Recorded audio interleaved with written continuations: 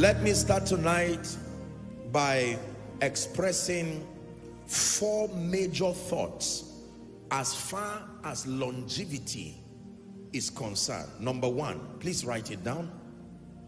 The first thing I want you to know tonight, ladies and gentlemen, people of God, is that God's desire and God's plan for the saints in Christ and for men is to live our lives on earth to its fullest.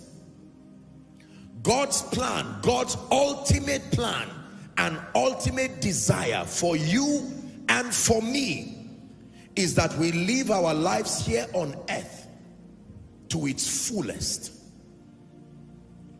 That means it is not the plan of God that our lives be cut short. It is not the plan of God that we do not finish our course. Point number 1, it is God's desire and it is God's plan for us in Christ especially, that we live our lives and we fulfill our days to its fullest. Psalm 139 and verse 16. Please give us New International Version if we can find that. 139 verse 16. Psalm 139. Everyone please read. It says, your eyes saw my unformed body. All the days ordained for me. Someone say ordained for me. Were written in your book before one of them came to be. That means it was not just the idea of my parents. The Bible says that when you showed up, before you showed up, there were days that were ordained for you. Now, whether you will fulfill those days or not is a separate issue. But you know for a fact, based on the authority of Scripture, that there are days that have been ordained and have been earmarked for you.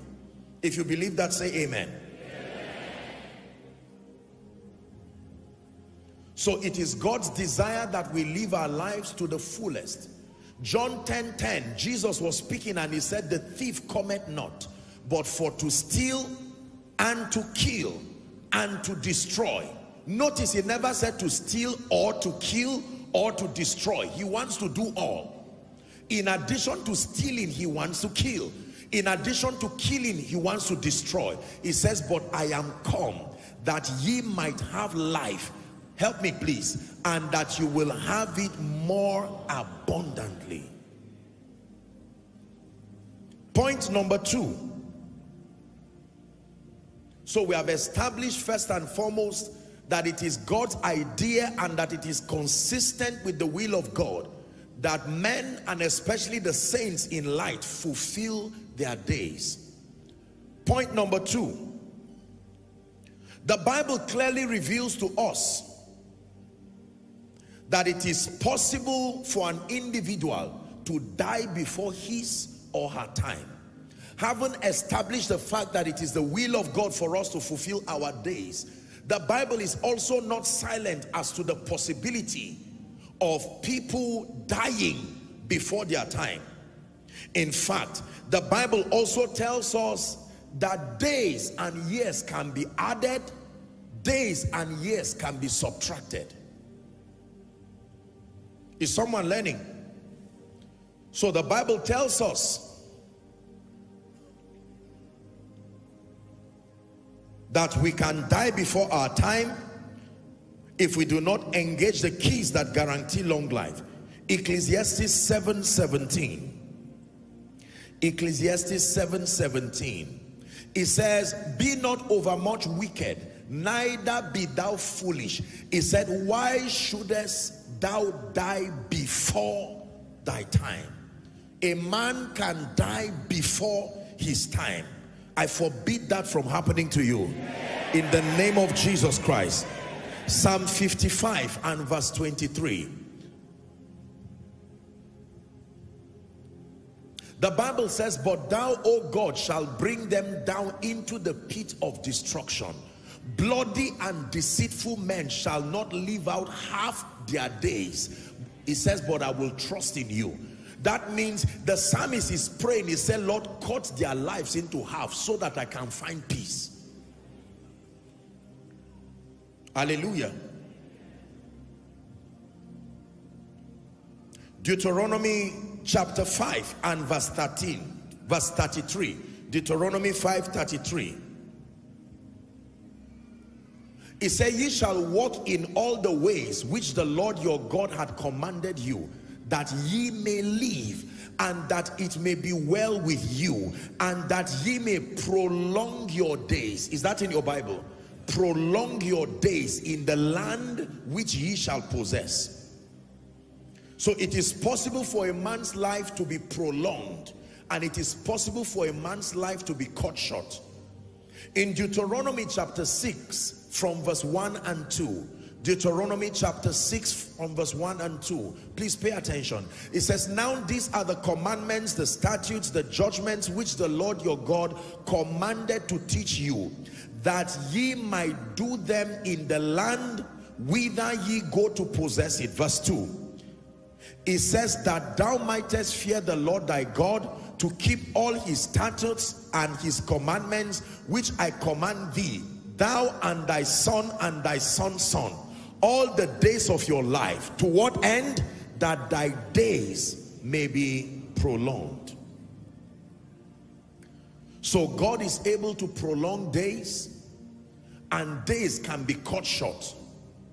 But generally, it is important for you to know that just because God has ordained a predefined period and moment for you, it does not mean you will fulfill it. This is the second fact that I want you to know. Number 3, the Bible clearly reveals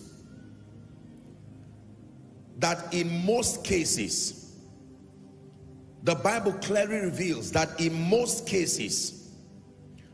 God is not behind the untimely death, especially of the saints. Write it down, please. The Bible reveals that in most cases, underline the word most cases, God is not behind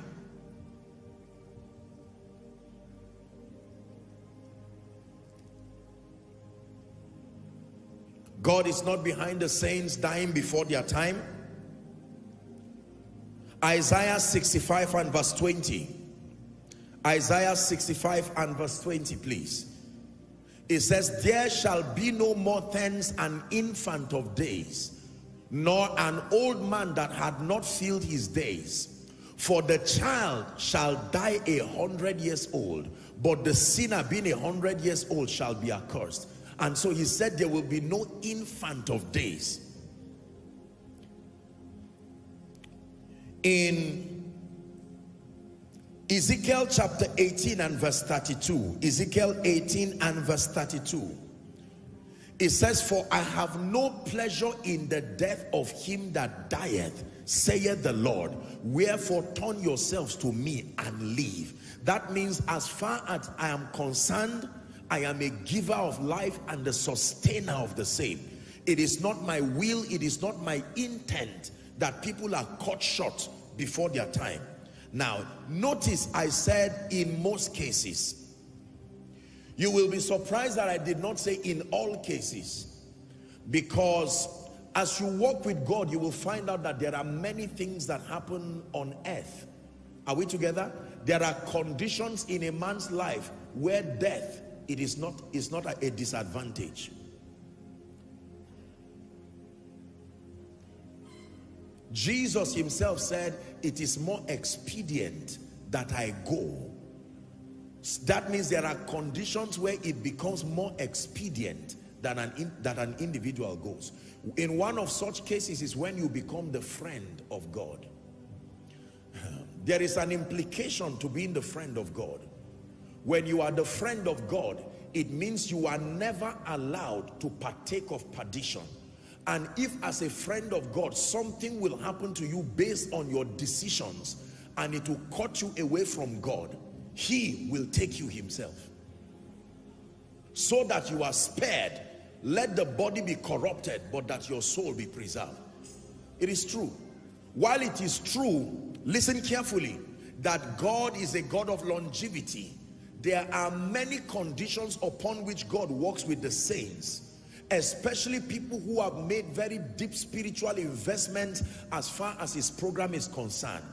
If anything, is it not in your Bible, Jesus said, all that you have given me I have kept, and none is lost. That means they can be lost.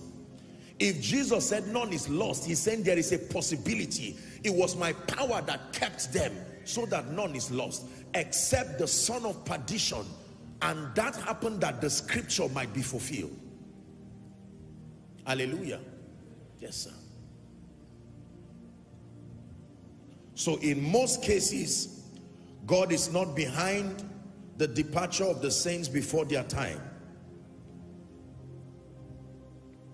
Jesus clearly showed that he's not the author of taking people before their time ordinarily. There are 3 resurrection miracles in the Bible that validates that. Number 1 was in John chapter 11, resurrecting Lazarus. Question: what exactly did Lazarus do that contributed to the cross that Jesus had to resurrect him? Because we do not see Lazarus necessarily playing any role. So why did Jesus have to go and resurrect Lazarus? The Bible says, oh, how he loved him. And he went to the tomb, he resurrected Lazarus. I hope you know that everyone who came back from the dead later died. So it was not that Jesus did not want them to die. It was that it was not their time. There was a message that that resurrection was bringing. He resurrected Lazarus. Number 2, remember Jairus' daughter? Jairus' daughter, you find that I think in Luke chapter 7, beginning from verse 11 downwards. The Bible talks about Jairus who lost his daughter. She was 12 years old, and he went in and said, Talitha kumi, little girl, I say unto you, arise. And she arose and said, please give her food. Jesus himself, the Bible took out time to tell us her age and said 12 years is too small. And Jesus came to resurrect the lady as proof that he wants, he desires, it is consistent with God's will. Now please let me pause here and just make a statement. I know that everyone here, including the person talking, you may have lost someone at one point in your life, close to you, deeply close to you, or maybe a distant friend or a relative. You see, in dealing with the matters of the kingdom, you must sustain the maturity to, number 1, sympathize with the reality on ground, but you must grow in revelation to stand absolute on the truth of God's word with no biases and no prejudices. Are we together? I'm saying this so that on one hand, while I deeply and will always sympathize with all those who have lost loved ones, perhaps there are people who came here and you got a sad news even before coming here. Teaching something like this can be very uncomfortable, but you see, ladies and gentlemen, when it has to do with the truth, the Bible says you can do nothing against the truth but for the truth. Are we together? So you must perceive what I am teaching from the lens of love and the desire to bring the saints to a higher level of perfection. For those who have had loved ones transit, if they are in Christ, find rest. Are we together? Find rest. Sadly and unfortunately, for those who died without Christ, there is no need crying and regretting over their transition. Now we are mandated, we who are alive. Are we together? The greatest consolation for that pain of losing a loved one without Christ is to make up your mind. There are people who get sick, unfortunately, and inflicted with viruses and diseases, and they will tell themselves, I will not die alone. Have you heard of such kind of things? And then they will say, I must give it to as many people. That means there is somebody who can say, because I lost one person without Christ, I must bring 10,000 souls, 1,000,000 souls to Jesus Christ. It is a worthy consolation. One of the ways that we manage pain and tragedy is to turn it into power by making decisions, are we together, that now gives people an opportunity to never experience that pain again. If you're with me, say amen. Fact number 4.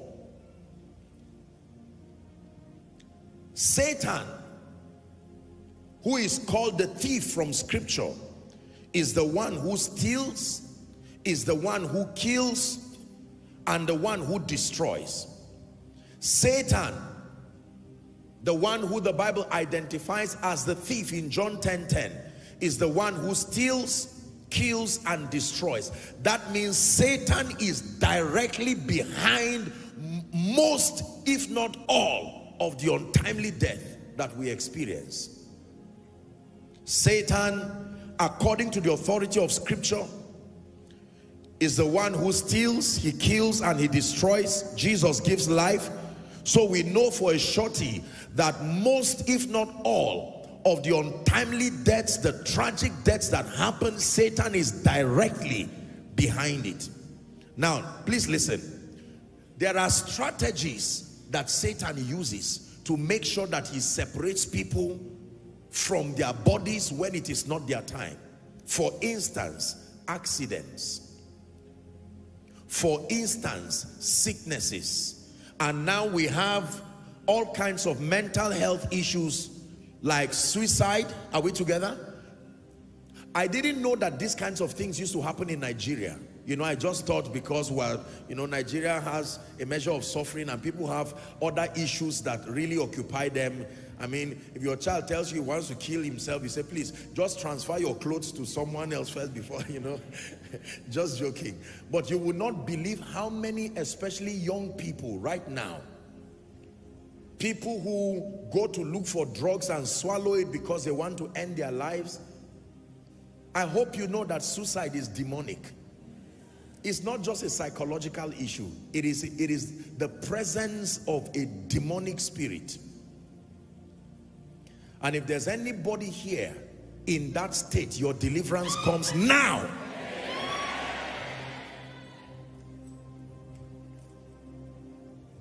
In the name of Jesus. Accidents, mental health conditions. Respectfully speaking, this mental health thing, I don't know how that spirit landed in Europe. That spirit is sweeping across Europe. You see vibrant young men and women. Medical doctors will tell you the amount of young people who are getting into mental health states, and the moment you attain that state, the next thing is suicidal thoughts. They just lock themselves up. One time a family called me and said, I need to pray, that I think their child locked himself or so and would not open and took a knife or so and passed a letter behind the door. By so time he was going to kill himself. You think it's easy for a person to kill himself? It's a spirit. I'm saying it again. Any family or any generational cause or any pattern that makes people to be suicidal, in the name of Jesus Christ, whether it is in your life or your family, inherited or outsourced through ignorance, this night, this moment, right now, you are delivered now. Every spirit that says kill yourself is of the devil. Every spirit that says go to the river and fall down, enter a well, take knife, take guns, kill yourself, swallow whatever kind of, go and drug abuse, and you would think that is just for people who are poor, people who are downcast. Intelligent people, educated people, victims of this spirit.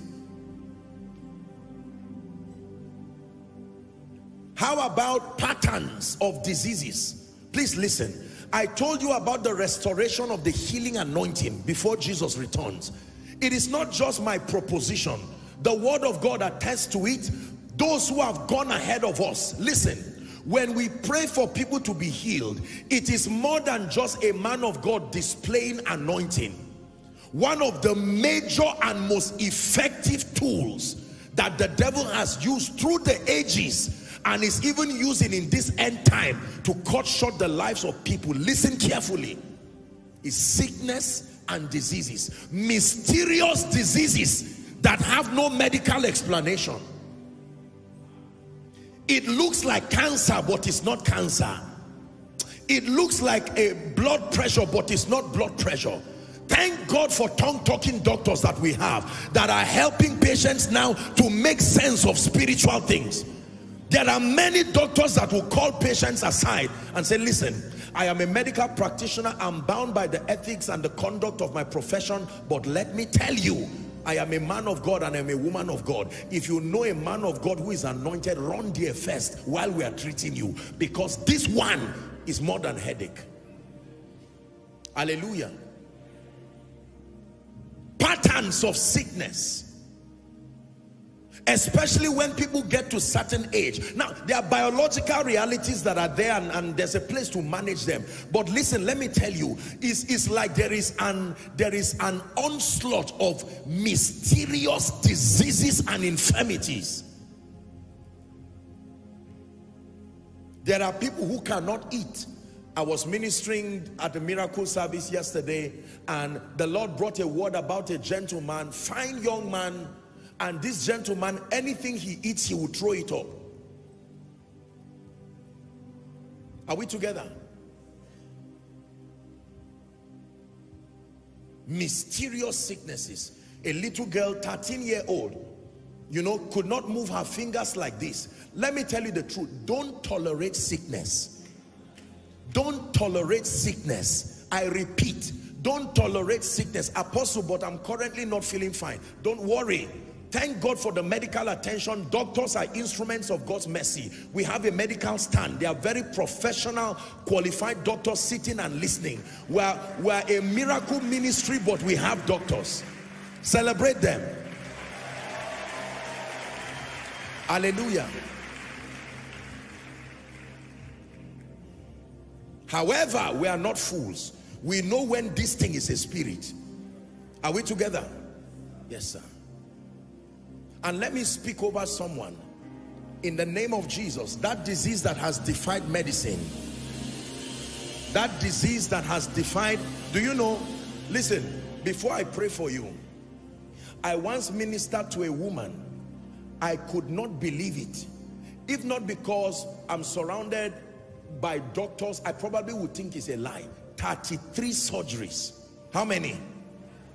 33. What part of your body is left? 33 surgeries. They remove this, it reappears. They do this one, it appears somewhere. Have you heard people say, I feel something moving in my body? Today is on my head, tomorrow is on my chest. Let me speak to you. If there is any spirit moving, roaming around your body, in the name of Jesus, the Lord sent you here tonight. I break that curse from your life now. I break that curse from your life now.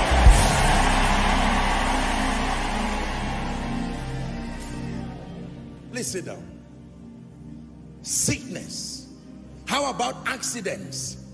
I've had the honor of praying for people and visiting a few in the hospital. And let me tell you, don't think it's everyone who has accident that was careless. Some of them will tell you, my steering locked. I tried to move it, I was not sleeping. I know someone who just said he was driving and the place just went dark, like that. And the next thing he knew, he was in the hospital. Plotters of evil. I pray for someone in the name of Jesus Christ. Every arrow that flies by day, the noisome pestilence, please receive this in the name of Jesus Christ. Evil that is plotted against you, it returns back to the devil. Back to the devil. Back to the devil.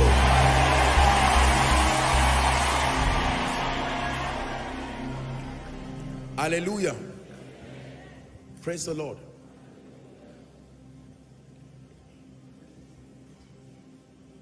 The worst flight issue I've had in my life, one time, it was a very short journey. I don't know what happened. And it was just a very short distance, and we were in the air.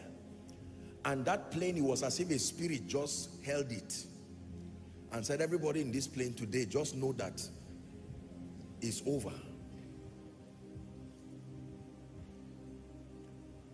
It was shaking left and right. And when the pilot started talking, his voice was shaking. Then I sat down and I said, no, I have no covenant with death, not through a plane. When we landed, everybody clapped. Everybody clapped because people were already thinking, oh God, so was this the plan? When I left home this morning, if it will crash, you will not enter. In the name of Jesus, I say it again, if it will crash, you will not enter. By all means, if it will crash, you will not enter. But if you enter, may it not crash.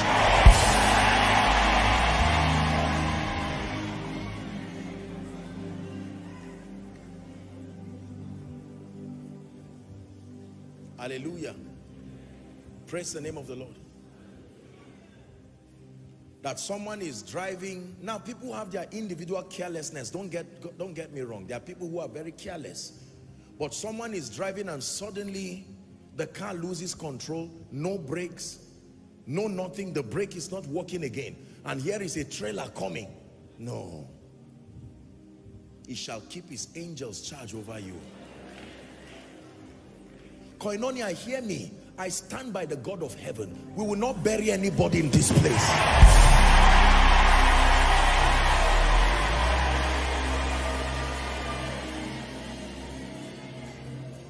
Please sit down. It is a thief that comes to steal, to kill, and to destroy. And the major tools that Satan has used is accidents and sicknesses, mysterious, inexplainable sicknesses. Now the one that is already becoming a trend is people just dying in their sleep. Have you heard of such things? That someone just goes in peace and lies down sometimes 10 minutes and you see them jacking, trying. You know, this kind of demonic thing has happened to me before, so I understand. It has happened to some of you if you are honest. You try to wake up and it looks like you cannot wake up.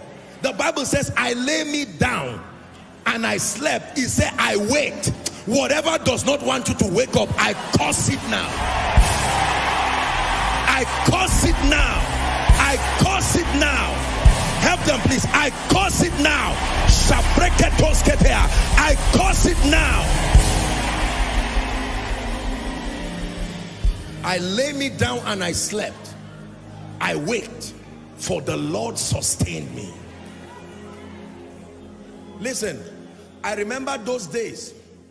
It was almost like a nightmare to go to bed. Once it is evening, I just begin to think, I hope this battle will not come. And you lie down. Sometimes you can be hearing people physically talking, but to wake up, if you are going through this experience, don't keep quiet. I'm praying for you now. It's a demonic thing. It's the spirit of death. I reject it from your life now.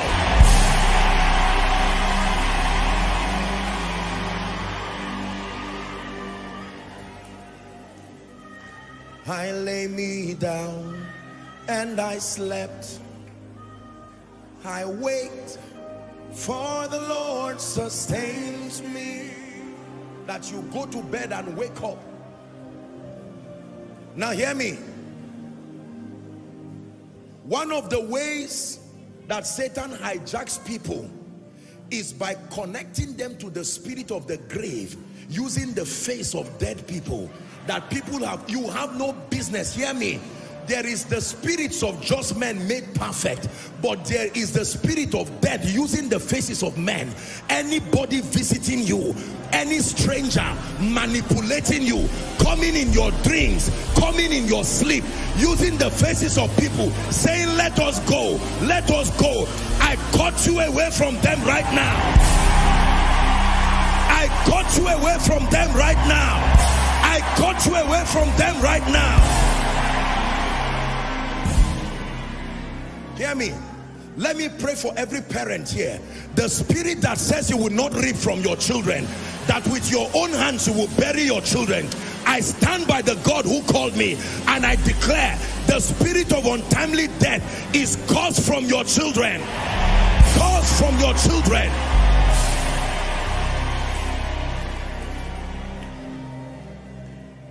You will not sit down thinking your child is in school, then they will send you an evil report. Listen, I'm not trying to play with your emotions. We are dealing with serious things here. Do you know, I remember a time, sometime in Jos, when they said, you know, children go to play around the river or so during Christmas. And one gentleman just went there, and that was it. Just drowned in a river. I forbid that from your children.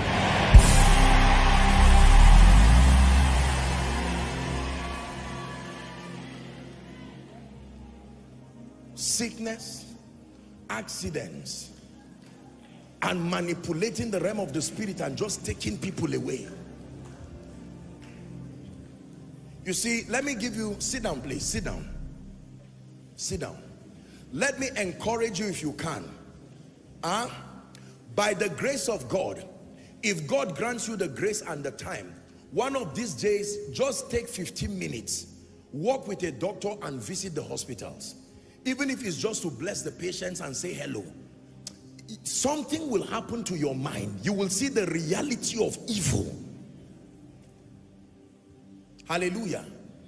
Honestly, everybody understands this message, but the people who really understand this message are doctors and medics, because they see this every day. Accidents. You just hear that someone said, let me quickly go and let me buy something and come back, wait for me. And the next thing they call you and say, are you related to so, so, so and so? He's gone.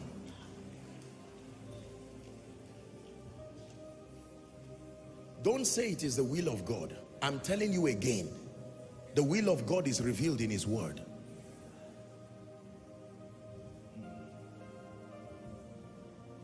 So number one, God's plan is longevity for the saints. Number two, the Bible clearly tells us that we can die before our time, that life and years can be added, life and years can be subtracted. Number three, the Bible also reveals that in most cases, God is not behind the untimely departure of the saints. There are few exceptions to that. And then number four, the Bible identifies Satan as that thief who comes to steal, to kill, and to destroy. And he uses principally the strategies of accidents, circumstantial tragedies, or inflicting pain and diseases and sickness to our bodies, or walking in fraternity with the realm of the spirit to directly cut short your life.